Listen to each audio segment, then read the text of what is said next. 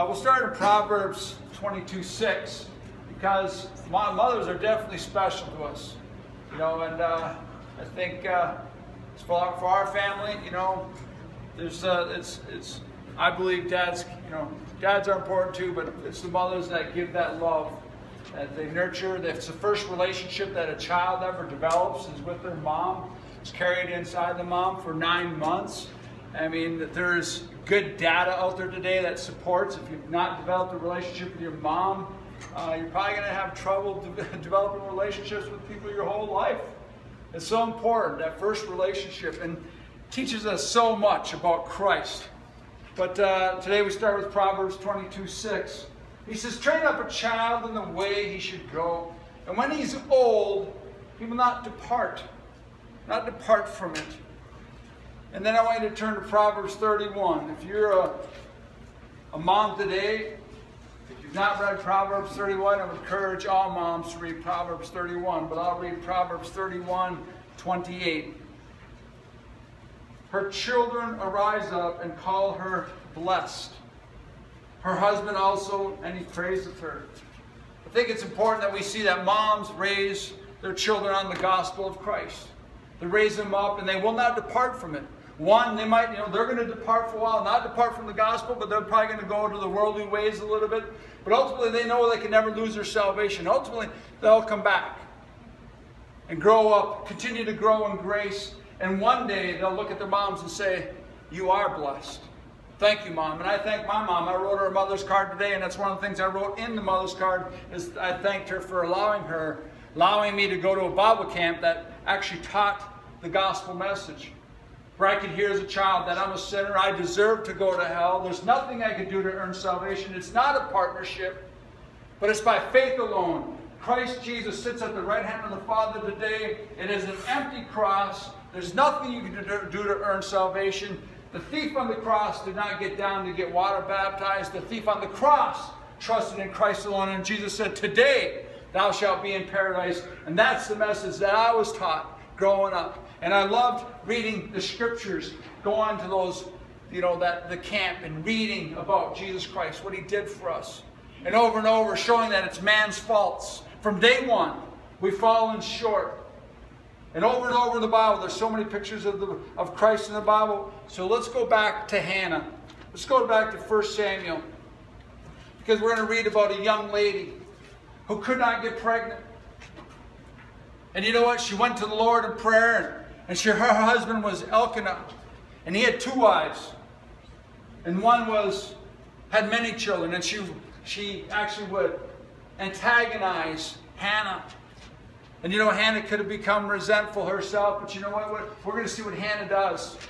And as moms here and future moms in the room here today, we can find so much encouragement from a young lady named Hannah.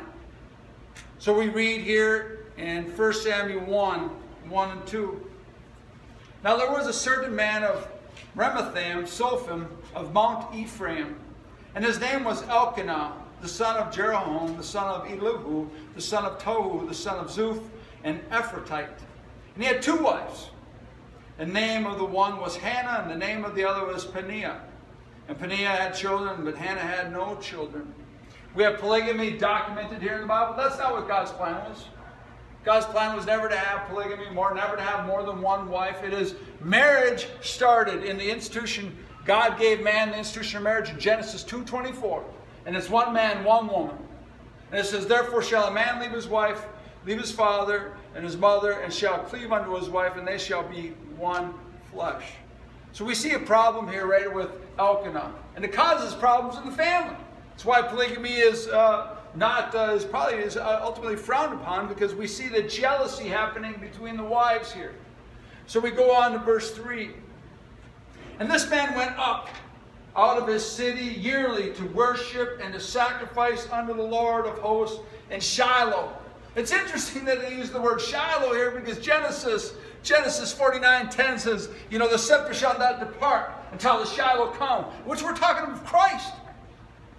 Peace. The Messiah, right here. And here they go. They go up to offer sacrifices up in Shiloh. "And the 2 sons of Eli, Hophni and Phinehas, the priests of the Lord, were there. We know Eli's sons were very evil, and you'd have to read 1 Samuel to continue, but that's not what the message is about.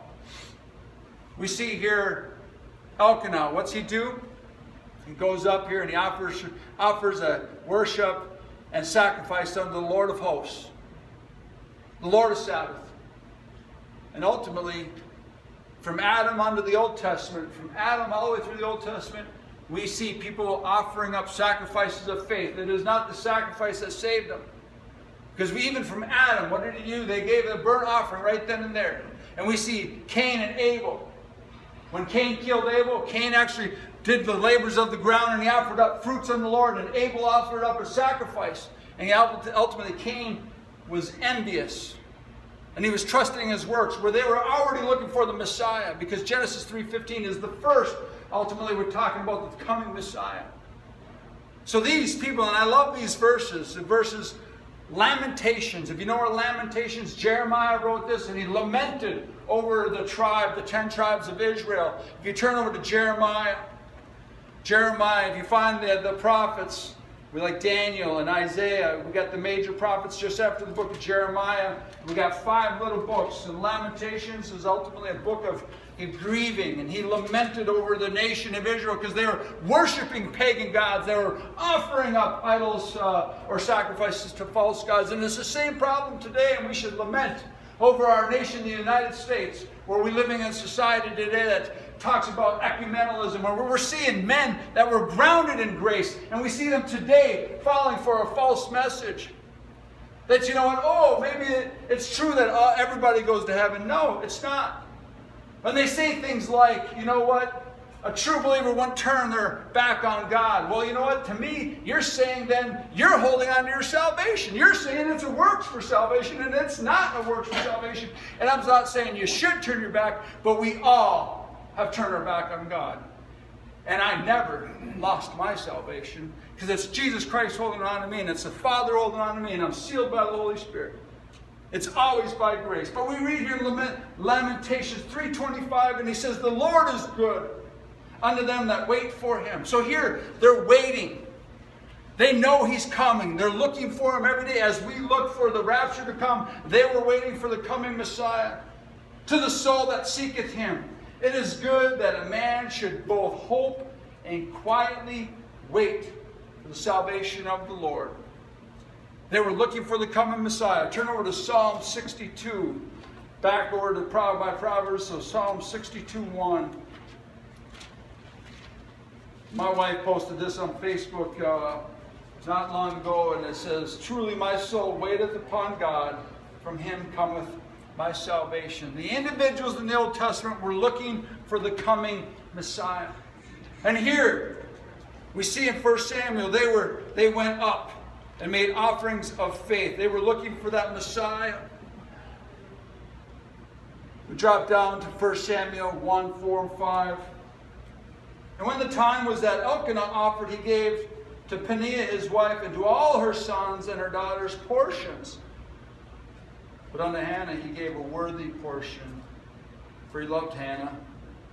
The Lord had shut her womb. Even though Hannah had not had child with Elkanah, it's important to note that he loved her first. He loved her, and then you know what he gave her? He gave her a worthy portion.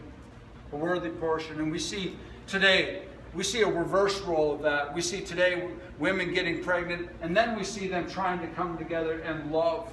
And that might be a problem. That might be why we have a divorce rate of 50%, California 75%. Those are documented divorce rates.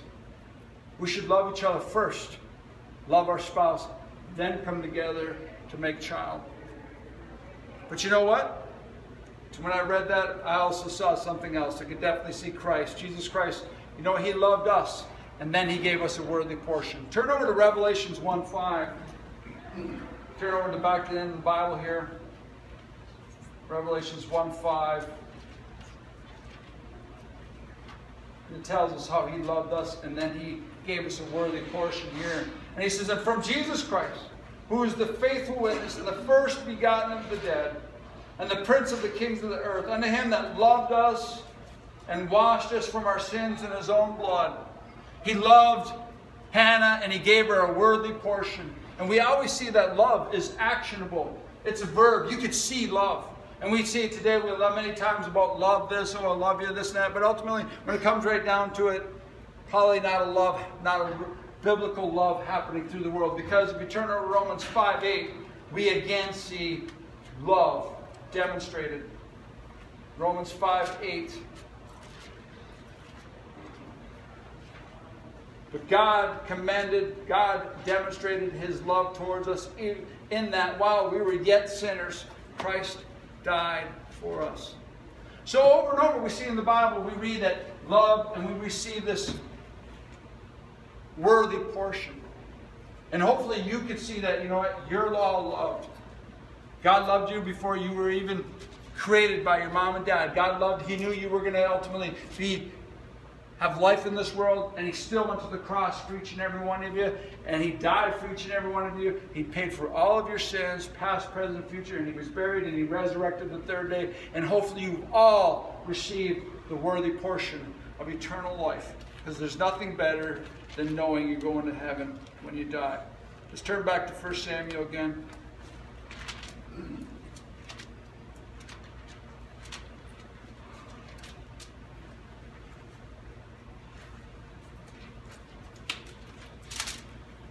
Verses 6 through 8. And her adversary, so we can see here her other wife in the family here. And her adversary also provoked her sore, for to make her fret, because the Lord had shut up her womb. So we can see other family members, you know, they can sometimes be pretty mean. And as he did so year by year, and she went up by the house of the Lord, and she provoked her, therefore she wept and did not eat. This was not just a one-time deal. It says year by year they went up, offered up these thanksgivings of offerings, and looking for the coming Messiah. And yet, you know what, Hannah, she never lost faith. But yet we see the other wife continuing to provoke her.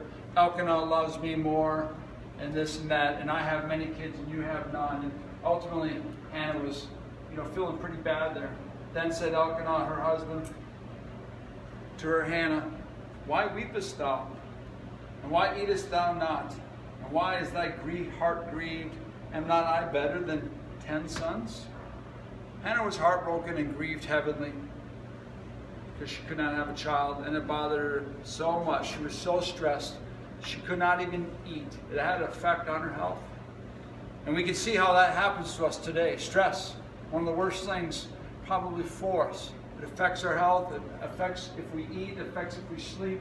And ultimately we're going to see from a young lady how we should handle stress. Let's look at 1 Samuel 1, 9 through 10. So Hannah rose up after they had eaten in Shiloh, and after they had drunk. Now Eli the priest sat upon a seat by a post of the temple of the Lord. And she was in the bitterness of soul, and prayed unto the Lord, and wept sore. So Hannah's heart was very heavy, and she grieved. But what did she do? What did she do? You know what? She prayed. She went to the temple, and ultimately we know that she prayed, and prayed unto the Lord. And you know what? We can boldly go to the throne of grace ourselves. And we should go boldly to the throne of grace every single day. We should pray for ourselves. We should pray for other people. But ultimately, we know we should go boldly to the throne of grace. Because we have a mediator, we have an intercessor in heaven that mediates, and he intercesses on our behalf every single day to the Father. First, he mediates us for salvation. And then he intercesses also. He is the high priest. And he intercesses as only he can at the cross of Calvary. If you know what verses those are, but let's turn over to Hebrews 4:16 first, because I want you to see how you can boldly go to the throne of grace. Hebrews 4:16. And we can learn this from a young lady here.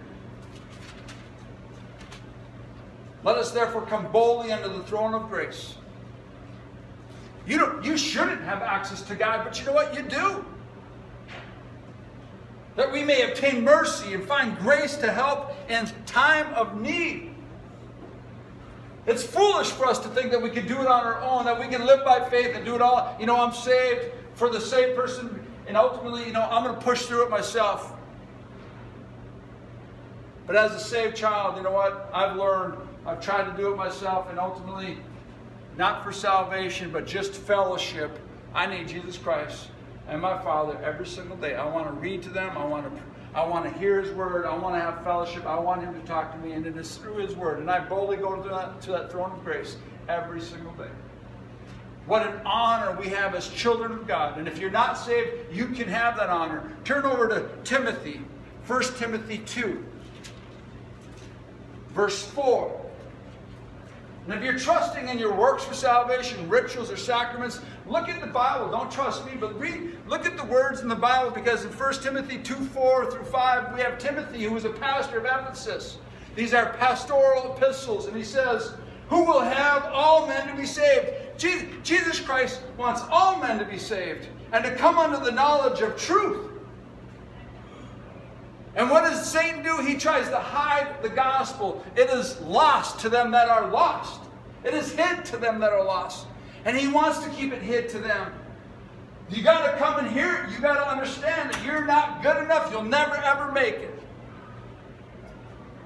And he paid for all sin because he wants all men to be saved. Look at verse 5. For there is one God, one mediator between God and man, Jesus Christ. Christ Jesus, who gave himself a ransom for all, to be testified in due time. Turn over to Hebrews chapter 7. We talk about the high priest. There's two types of priests in the Old Testament. Well, there's the Aaronic priesthood. If you know anything about the Levites there in Leviticus, we have the Aaronic priesthood. Aaron, Moses' brother. And when they offered up sacrifices, and you know what? It was a constant reminder that they're sinners.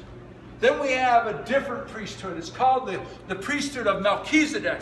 And it's documented in Genesis 14. There's a man in Genesis 14 that walks on the page of Scriptures, and then he walks off. He has no beginning and he has no end. Until we come to Hebrews here, it talks more about Melchizedek. And it is speaking of Christ. And we read in Hebrews chapter 7 there, and verse 23, and they truly were many priests, because they were not suffered to continue by reason of death. But this man, because he continueth ever, hath an unchangeable priesthood. Wherefore he is able also to save them to the uttermost. It is not beyond his power to save. He can save us to the uttermost. Guaranteed salvation that come unto God by him, seeing that he ever liveth to make intercession for him. We live because Christ is. He sits at the right hand of the Father today, and he's a constant reminder that sin's paid in full, and that's a constant reminder that he makes intercessory prayer for us all the time, for salvation and as a child of God.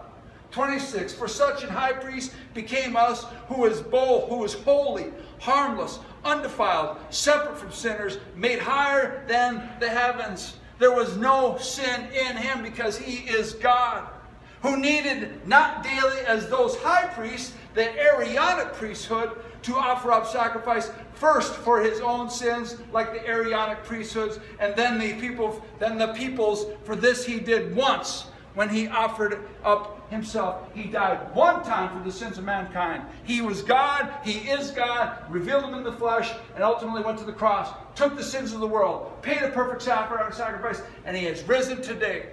28, for the law maketh men high priests which have infirmity, but the word of the oath, which was since the law, maketh the Son, who is consecrated forevermore. Turn over to Romans chapter 8. This young lady went boldly through the throne of grace. And we won. If you're not saved, why not trust in Jesus Christ? It's like that light switch and that light. If there is no wire to that light switch and you flip that switch, that light will not turn on. But you need copper wire running from that switch to that light switch. And ultimately, that's what gives us light. And we see the Father, we see us, and that line, that mediator is Jesus Christ. He's the one that brings us back into favor. Man will never bring us back into favor. Our works will never bring us back into favor. It is Jesus Christ reaching down to sinner man and him holding on to the Father. He is our mediator. He is our intercessor. So why not, for salvation, trust in Jesus Christ? And as a child of God, why not go boldly to the throne of grace every single day, where he can mediate and intercess on our behalf, and where we can have peace in our lives, even when we're going through stress and turmoil. Romans 8, look at Romans 8, 28 through 34. And we know that all things work together for good to them that love God, to them who are called according to his purpose. We know that God works everything for good. My mom lost a child. Mom, it's Mother's Day. That baby was 2.5 years old. Her name was Carrie Lee. My mom mourned. She was hospitalized. She went into Great Depression and ultimately mourned and cried and grieved. Why, God? Why, God, did you take one of my children? And today my mom's like, you know what? My mom actually says, thank God. Thank God he took my child. God works all things for good. At the time I was like, my mom's like, how can there be a God? How can he take my child? Yet, through Carrie dying, it was a revelation how we could then see Christ. My mom and dad finally understood salvation was a free gift. And God intervened and took their child, and that child went to heaven. And what a blessing. Didn't have to take a 25-year-old child like when I was way older. No, took a child, and they will forever be with that child. You can see grace wrapped around this whole thing. It's an amazing thing how God, he works all things for good. Mom and dad got saved. We later got saved. So we can see that. And there's so many times that we question him. Why is he doing this? Well, you know what? God works all things for good. And sometimes we don't understand that. 29. For whom he did foreknow, he also did predestinate to be conformed in the image of his Son, that he might be firstborn among many brethren. Predestined. Not that he predestined anybody to heaven or hell, but ultimately before the creation of the world was made, before he blew life into man, spoke life into man, the process of salvation was predestined. Moreover, whom he did predestinate, them he also called. And whom he called, them he also justified. Whom he justified, them he also glorified. And Jesus is calling today. The call is out to everybody. Have you received him? Have you picked it up? Have you heard it? Because we're running out of time. If you've not trusted him. What shall we then say to these things? If God be for us, who can be against us? You're right. As a child of God, if God be for us, who can be against us? He that spared not his own Son, but delivered him up for us all. And again, you can see the gospel. The scarlet thread of redemption is intertwined through the Word of God, all the way throughout the Word of God. And here we see again the gospel. He that spared not his own Son, but delivered him up for us all. How shall he not with him also freely give us all things? And as a Father in heaven, he wants to give us things according to his will and his purpose, to bring glory to him. Remember that. Not earthly things and fleshly things. Who shall lay anything to the charge of God's elect? Nobody will. Nobody. Because I'm perfect in Christ. I'm seen as righteous as Christ. It is God that justifieth, and if he says that I'm free, then I'm free indeed, is what John 8 says. Who is he that condemneth? It is Christ that died, yea, rather that is risen again, who is even at the right hand of the God, who also maketh intercession for us. Jesus Christ mediates, intercedes for salvation, for only Jesus Christ can pay the perfect sacrifice for sin, and also Jesus Christ intercedes on the behalf of all saints and makes our prayers and petitions known. We go on to 1 Samuel 1:11. And she vowed a vow and said, O Lord of hosts. So she's in there making prayer. She makes a promise to God. She's like, you know what? Lord, if you give me a child, this is what I'll do. If thou wilt indeed look on the affliction of thine handmaid, and remember me, and not forget thine handmaid, but will give unto thine handmaid a man-child, then I will give him unto the Lord all the days of his life, and there shall no razor come unto his head. And should not all moms have that prayer petition when they make a decision to bring a child into the world? She's going to raise that child on the foundation of Christ. You know what she promises here? She promises a Nazarene vow. Not that we should do Numbers chapter 6 where we let the hair all grow out, things like that. Not saying that. We live in different dispensation today, but ultimately we grow in grace. But you know, if you want to understand the Nazarene vow, turn over to Numbers chapter 6. It's given to us.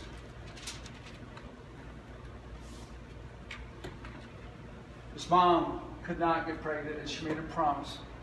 And what all moms should ultimately raise their kids on the gospel. What mom would want their child to go to hell? I don't know, not one. But it is their responsibility as a dad, you know, and let the truth, the knowledge of truth be shared with them.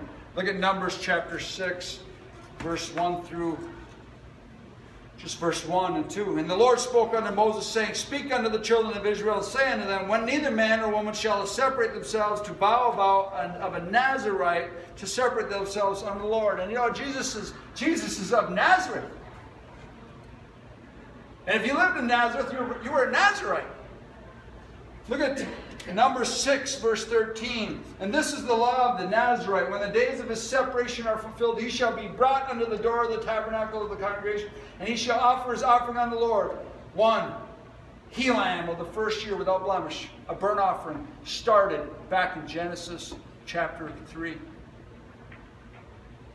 And an ewe-lamb of the first year without blemish, for a sin offering, 1 ram without blemish for peace offering. And you can see that the Nazarene vow all pointed to Jesus Christ. It all pointed to the cross of Calvary. And we read in Mark 16:6, And he saith unto them, Be not affrighted, you seek Jesus of Nazareth, which was crucified. He's risen, he's not here. Behold the place where he laid himself. And that's what I said, where Jesus is of Nazareth. He was a Nazarite, and ultimately he fulfilled the Nazarite vow. We read over in Hebrews 7:23 through 28, to be separated from sin because he knew no sin. He's a perfect sacrifice. There was no sin in him. And ultimately he came to become sin for us, that we might be saved, because only God can make a perfect sacrifice. And I said, mothers, when the Lord gives you a child, you should separate your child by raising him on the gospel of Christ. Separate. Sanctified is what it means. What a beautiful verse. Turn over to Hebrews chapter 10:10. By the which we are all sanctified, separated, set apart. By the which we're all sanctified through the offering of the body of Jesus Christ, once for all.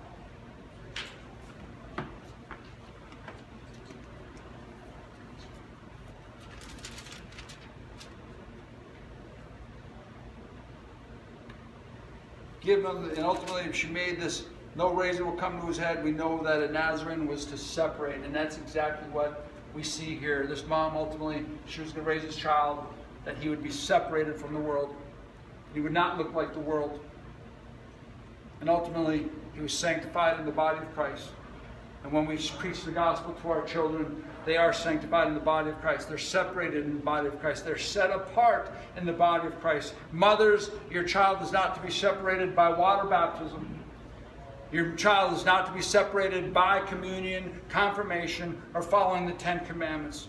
Mothers, your child is separated. They're set apart. They're made holy in the body of Jesus Christ. And how do you get in the body of Jesus Christ? It is trusting that Jesus Christ died on the cross for your sins. He was buried and he resurrected for you. We should all be motivated like Hannah, fathers too, that we would pray the petition. If you give me a child, Father, if you give me the responsibility to raise this child in this world, in an ultimately an evil world, I will make sure I share the gospel with this child. How important is the gospel? It's all important. As a mother, you have a responsibility to raise your child on the gospel of Christ. Let's turn back to 1 Samuel. We're going to read the rest about Hannah. And it came to pass, as they continued praying before the Lord, that Eli marked her mouth. He could see her mouth. It looked like she was mumbling something there. He thought she was drunk. Now Hannah, she spoke in her heart. And you know what? That's interesting. God knows who's trusted him. Psalm 44:21, I think it is. He knows who've trusted in him. Nahum 1:7 says that. But Psalm 44:21, he knows He searches our hearts out. He knows what we're trusting in for salvation. So you can verbally say this stuff, but ultimately He knows what you're trusting in. Now Hannah, she spoke in her heart, only her lips moved, but her voice was not heard. Therefore Eli thought she had been drunk. And Eli said unto her, How long wilt thou be drunken? Put away thy wine from thee. And Hannah answered and said, No, my Lord, I'm a woman of the sorrowful spirit. I've drunk neither wine nor strong drink, but have poured out my soul before the Lord. Count not thine handmaid for a daughter of Belial, for out of the abundance of my complaint, grief have I spoken hitherto. And Eli answered and said, Go in peace. And the God of Israel grant thee thy petition that thou hast asked him. And she said, Let thine handmaid find grace in thy sight. So the woman went her way and did eat. So now we see her eat. She finally has peace. She went to the boldly to the throne of grace, and she departed her stress. She gave it to God. She did eat, and her countenance was no more sad. Her face, you could see it. She let that stress go. And they rose up in the morning early and worshipped before the Lord, and returned and came to her house in Ramah. And Elkanah knew Hannah his wife, and the Lord remembered her. Wherefore it came to pass, when the time was come about after Hannah had conceived, that she bare a son, and called his name Samuel, saying, Because I have asked him of the Lord. And the man Elkanah and all his wife went up to offer unto the Lord the yearly sacrifice in his vow, but Hannah went not up. For she said unto her husband, I will not go up until the child be weaned, and then I will bring him, that he may appear before the Lord, and there abide forever. Her response was that child. She nurtured it, took care of it. And Elkanah her husband said unto her, Do what seemeth thee good, tarry until thou have weaned him. Only the Lord established his word. So the woman abode, gave her son suck until she weaned him. And when she had weaned him, she took him up with her with 3 bullocks, 1 ephah of flour, and a bottle of wine, and brought him unto the house of the Lord at Shiloh. Here we are, Shiloh again. Picture of Christ. And the child was young. Look at her bringing out a drink offering. And we know the drink offering is Matthew 26. How in verse 39 and 40 and 41, how ultimately the Father filled his cup full. And we know that it was only the other way that Christ had to go to the cross. And so we can see Christ in here all the time. And they slew a bullock and brought the child to Eli. And she said, O my Lord, as the soul liveth, my Lord, I am the woman that stood by thee here, praying unto the Lord. For this child I prayed, and the Lord which gaveth me my portion, which I asked of him. Therefore also I have lent him to the Lord. And you know what? There's no greater babysitter than Jesus Christ. There's no greater babysitter than our Father in heaven. Because, as a father of myself and my wife, we could not keep our eyes on our children at all times. We had to let them go out into the world. They went to school. They went to work. They did these things. And I love the attitude of Hannah. He says, Therefore also I have lent him to the Lord. Pray for our kids and lend them to the Lord, because there's no better babysitter than him. And as long as he liveth, he shall be lent to the Lord, and he worshiped the Lord there. And Hannah prayed and said, My heart rejoiceth in the Lord, mine horn is exalted in the Lord, my mouth is enlarged over mine enemies, because I rejoice in thy salvation. There is none holy as the Lord. There is none beside thee, neither is there any rock like our God. And we know the rock that was documented in Daniel, it is a rock carved not of hands.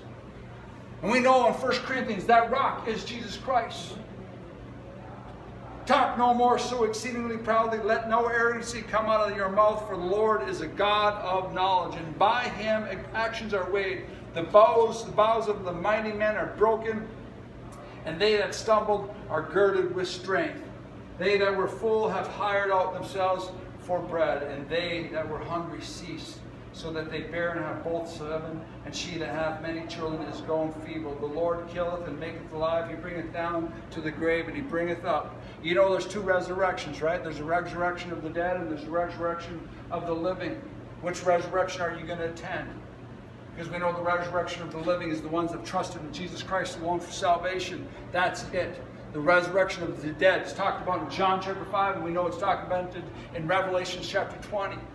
The resurrection of the dead is you'll stand before God at the white throne judgment, and you will be judged according to your works, and you will be cast into the lake of fire for all eternity, because your name is not written in the Lamb's book of life. Man, He raises up the poor out of the dust, lifted up the beggar from the dunghill. Man, that's exactly what he does for us. And he sets them among princes and make them inherit the throne of glory. For the pillars of the earth are the Lord's, and he that set the world upon them, he will keep the feet of his saints. He keeps the feet of his saints. He's the one that's holding on us. We don't hold on to Christ. He keeps the feet of his saints. And the wicked shall be silent in darkness. It's interesting that they'll be silent in darkness because there'll be a wailing and gnashing of teeth. Probably won't be a whole lot of crying out. I don't know what wailing and gnashing of teeth, but they probably won't be doing a lot of talking. The wicked shall be silent in darkness, for by strength shall no man prevail. By no man's strength. There's no man's rituals. There's no man's sacraments. The thing of it is, Galatians 2:21, for if righteousness come by the law, then Christ died in vain. If you could earn salvation, then why did Jesus Christ come to die on the cross? That's the question that we should be asking, because there's no other way. The adversary of the Lord shall be broken to pieces. And we know the adversary, the devil, adversary of the Lord shall be broken to pieces. Out of heaven shall he thunder upon them. Remember his position. He is God Almighty. He is the Most High God. And he speaks from heaven. He doesn't speak from earth. And shall he thunder upon them. The Lord shall judge the ends of the earth. He shall give strength unto the king and exalt the horn of his anointed. This is the prayer of Hannah, a young woman. And we could see in the scriptures there how amazing what she was looking to. And as moms, again, to have your child separated, set apart, sanctified, anointed by the Most High God, anointed by the Holy Spirit, all received in Jesus Christ. And we'll close on the Mother's Day message here. I say, raise the child on the gospel of Christ, and they will not depart, because they are eternally secure. Once a child grows up and understands what mom has done for them, when he's old, and ultimately, you know what he'll say? She is blessed. Because at the end of the day, when you have a mom that said, you know what? No, you're going to go to camp. No, you need to know that it's all by the blood of Jesus Christ. You're going to be like, one day you'll be like, man, that woman is blessed. Thank God I had a mom that ultimately searched it out. And she knew the scriptures, and she knew she wanted me to hear the gospel of Christ. Proverbs 22:6, train up a child in the way he should go, and when he's old, he will not depart. Proverbs 31:28, your children will rise up and call her blessed. If you have a mom that has shared the gospel with you, you are blessed. We are blessed. Thank God for moms. Let's close in a word of prayer. Dear Heavenly Father, Father, again, we just want to thank you for Christ. So thankful that you love the sinners the way we are, and that you sent your beloved Son to the cross of Calvary to die on the cross for our sins, to be buried and resurrect the third day, showing us the payment for sin, paid in full. Nothing we can do to earn salvation, not of works. Salvation is not a partnership. It's not believe and get baptized, believe and take communion. It's not believe and do work good. No, it's not. God knows our heart. Are we trusting in Him alone? Because it is by grace alone, through faith alone, in Christ alone, documented in the Scriptures alone, so God gets the glory alone. And maybe here today, somebody's like, you know what, that makes sense. Right now, I want to give that opportunity to be like, you know what, right now, God knows your heart. He's searching it out right now. What are you trusting in? What are you clinging on to? Are you clinging on to your works? Right now, you could be like, you know what, no, Father, I believe that Jesus Christ died on the cross for my sins, and He resurrected for me. I'm trusting in that and that alone. The Father knows your heart.